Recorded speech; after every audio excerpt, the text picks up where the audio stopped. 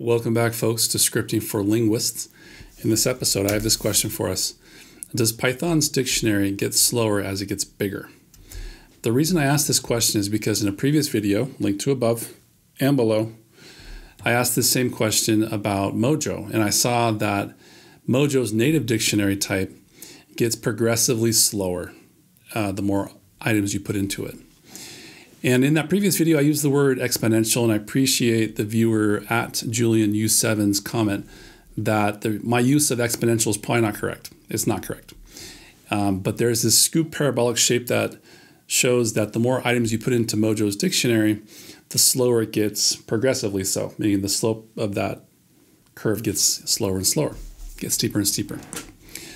So the natural follow-up question I had is, well, what's happening with Python's dictionary? Does this happen with Python's dictionary? And that is a question I did not know the answer to.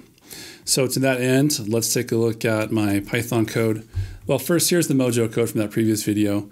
Again, I was simply populating a dictionary with n number of words, starting with 100 words, and then 200 words, then 300 words, etc., all the way up until 2.5 million words.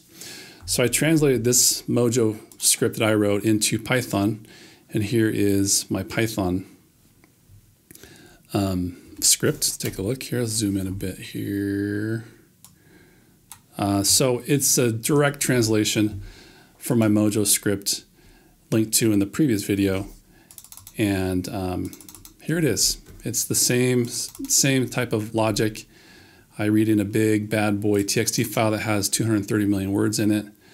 And I have a little helper function to limit the number of words down to something smaller. Again, starting with 100 words, then 200 words, then 300 words, etc., etc., etc., up until 2.5 million words.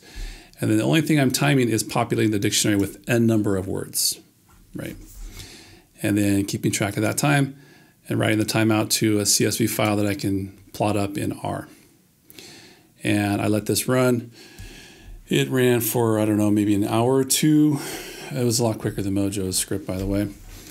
And we can take a look at the results in a CSV file. Here's the CSV file of the Python times. Again, we're seeing a number of words increasing by hundreds, by 100 each time.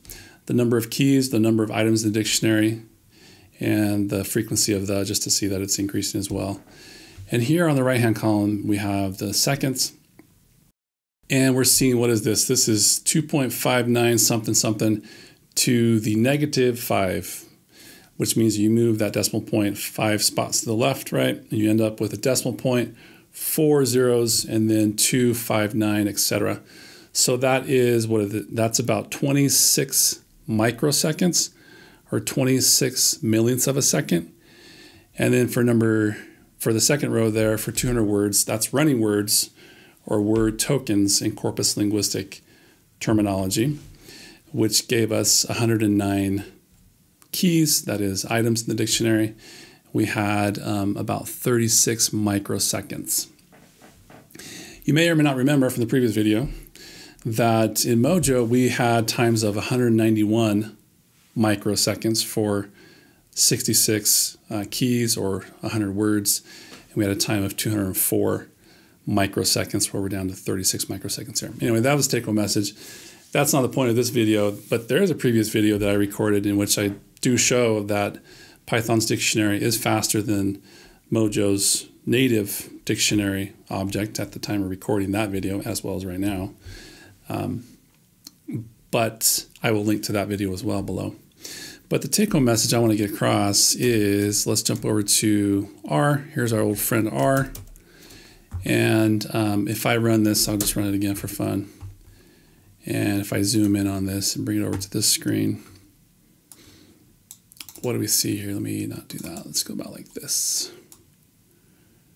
We see, again, we see this kind of parabolic scooped shape. I have a blue regression line in there just as a reference point to see that it is scooped, meaning the more keys you put in or the more items you have in the dictionary, it takes progressively longer for the dictionary to be populated with the words. Right? We see this parabolic kind of shape there.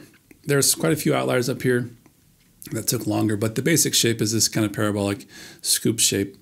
which looks very much like what we saw in Mojo. We saw in Mojo that there is this parabolic scoop shape. And so there's the answer to our question. Yeah, it does get slower. It gets progressively slower.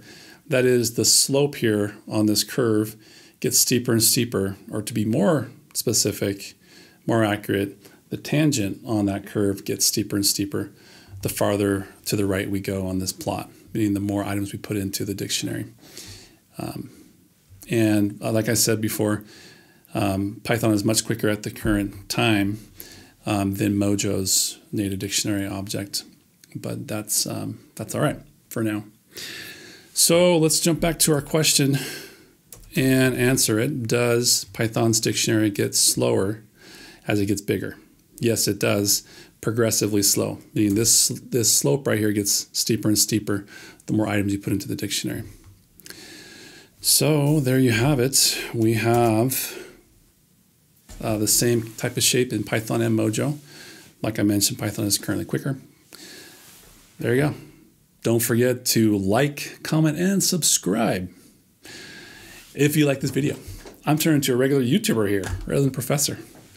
And have a good day.